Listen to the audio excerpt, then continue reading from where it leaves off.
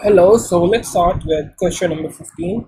It says that a rocket is fired upwards as it accelerates upwards after leaving the launch pad. Which form of energies are changing? The chemical energy, yes, the chemical energy is changing because it's the stored energy. The gravitational potential energy, yes, it's attaining height, so the gravitational potential is also changing. The kinetic energy, yes, it's changing its speed, so the kinetic energy is also changing. Part B, chemical energy, gravitational potential energy. In part C, it's chemical, kinetic. In part D, it's gravitational potential and kinetic. So, considering all parts, A seems to be the correct option. Question number 16. A roll of tape of length 50 meters requires a constant force of 20 Newton to unwrap it. What is the work done in unwrapping the whole roll? Work done is force multiplied by distance. The force is 20, the distance is 50 meters, so this gives us 1000 Newton. So the appropriate answer is B. So question number 17 says a trolley of mass 600 kg is initially at point P on a slope at a height of 80 meters above ground level. As shown, the trolley is released from rest. The trolley is released from rest means that the initial speed at P is 0 and moves along the slope, first coming to rest at point Q. At Q it comes to rest, so the initial speed or the final speed at Q would also be 0. First coming to rest at point Q at height h above the ground level, that's the height h. The total distance PQ moved by the trolley along the slope is 1.5 kilometers. A constant resistive force of 300 meters opposes the motion of the trolley at the slope. So that means that friction acts along PQ and the work done against friction is Fd, which is 1.5 into 10 raised to the power 3, which is the distance, and the resistive force is 300 newtons. So the work done against friction becomes, multiplying it up, we will get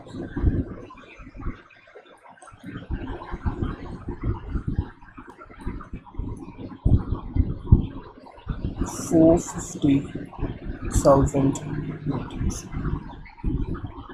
Now let's find the total energy at point P. At point P the velocity is 0, so the total energy is the potential energy.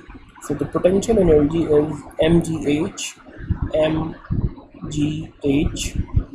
Mass is given as 600 kgs, g is 9.81, and the height is 80 meters. So this gives us 470,880 newtons. So this is the total energy at P. Now while this trolley comes towards Q, from this 4780880, the frictional work done would be deducted. So we can say that the energy at Q would be equal to energy at P minus the work done against friction. So the energy at Q becomes potential energy at P, which is 470,880 minus the frictional force, which is 450. So this becomes 20880, and it's given in the question that at Q the velocity is also 0. It is at rest. So we can write that 20880 is equals to mgh, which is 600 into 9.8 into h, which we have to find. So the value of h becomes 20880 divided by 600 divided by 9.8, which becomes 3.5 meters. So A is the appropriate answer. So the next question, number 18, says an object of weight 15 Newton is pulled along a horizontal surface at a constant velocity of 2 meters per second. The force pulling the object is 12 Newton at 30 degrees to the horizontal as shown. What is the power used to move the object? We must know that the formula for power is equals to force into velocity. So we can see that the component of force is must be along the direction of velocity. So that must be 12 cos 30. So this will become power is equals to 12 cos 30 multiplied by the velocity, which is 2. So the power becomes 20.8 watts. So B is the appropriate answer. So question number 19 says the spring constant of 4 springs are determined by plotting the following graph of the force against extension x. Which order of the graph shows the decreasing spring constant? So the spring constant is F equals Ke, and the spring constant is F over E. So just divide and find the spring constant. So over here we get F divided by E, 10 divided by 5, so this becomes 2. So this becomes 20 divided by 4, which becomes 5. 100 divided by 0.1, this becomes 1000. And this is 10 divided by 0.5, so this becomes 20.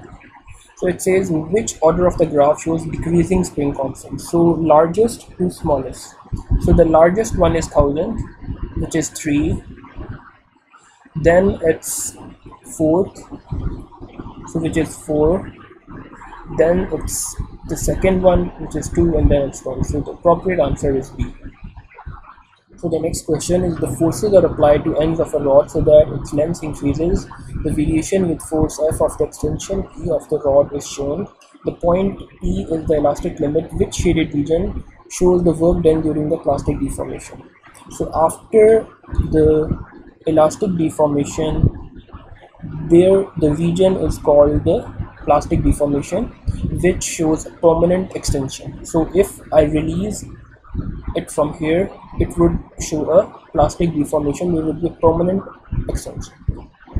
So the region showing the plastic deformation would be along the extension axis, because work done is always along the extension axis, and it would be something like this. This would be the required region.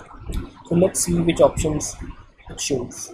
Part A, part B, part C is the appropriate answer. Always remember that the work done is always along the extension axis. So it asks us about the plastic deformation. So this is the required region. So question number 21 says that the two identical waves are produced by sources at point P and Q. The waves travel along different paths to reach point R as shown. Both waves have a wavelength of 6 cm.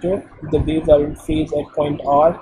What is the phase difference between the waves as they leave points P and Q? So the first thing we must know is that the phase difference is equals to the path difference divided by lambda multiplied by 360. So let's first find the path difference. In order to find the path difference, we must know that we have a wavelength of 6 cm. So this would become 80 by 6 lambda, which would be 40 by 3 lambda. In terms of lambda, this is PR, and in terms of this, 100 by 6 would become 50 by 3 lambda. So the path difference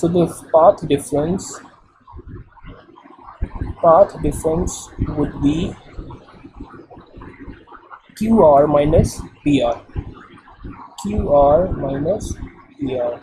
So QR minus PR would become 50